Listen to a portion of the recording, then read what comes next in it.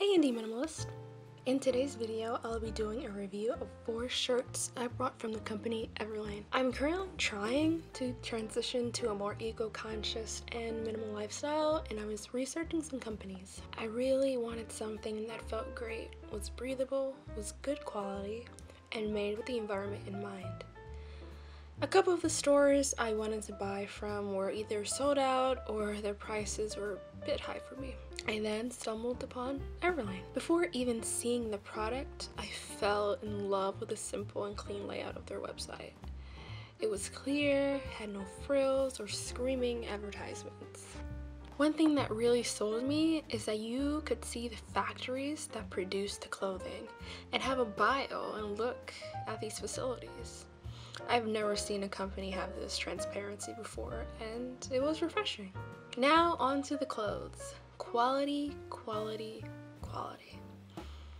I cannot rave about it enough here. As soon as I took it out of its packaging, I knew I had invested in some good quality clothing. The 4 items I ordered was the open muscle tank, the open neck tee, the crop crew tee, and the cotton crew. I wanted items I could wear every day and that the quality would still hold up after a while of use. Starting with the open muscle tank. I got this because it can be rather hot in the ATL, aka Atlanta, and I sweat, so I was in desperate need of something that was light and airy. The armholes are large, but not too big, which was perfect for me. The tee was true to size and it fits me beautifully. It is not tight or constricting, nor is it too big. Next, I have been wearing this open neck tee a lot because it is just a joy to put on.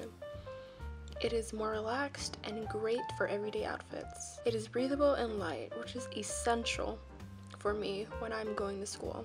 My only critique is that the back is a bit bigger than I had expected, but the shirt is very soft. Now, this was a risky buy for me because I rarely buy crop tops because I don't like them cropped too high or they're really form-fitting and hug onto the body. This crop top is anything but. It is loose like a t-shirt and it is not cropped high at all. It does not cling to you and is once again unbelievably soft. I will most likely be buying or keeping these items in mind for the future. The last item, but certainly not forgotten, is the pink cotton crew. Once again, I got this more for my everyday wear, and it is a perfect way to pop some color in your minimal style. The neckline is soft, and this has a closer fit than the other shirts, but is not snug. I've been wearing these shirts for about 2 months or so, and the quality is still like the first day I brought them. The total of everything was $61, which wasn't really that bad considering I purchased these shirts with the intent of having them for a long time. If you enjoy this content, please subscribe, like, and comment any other eco-minimal clothing companies you love. Till next time, Indies, peace out.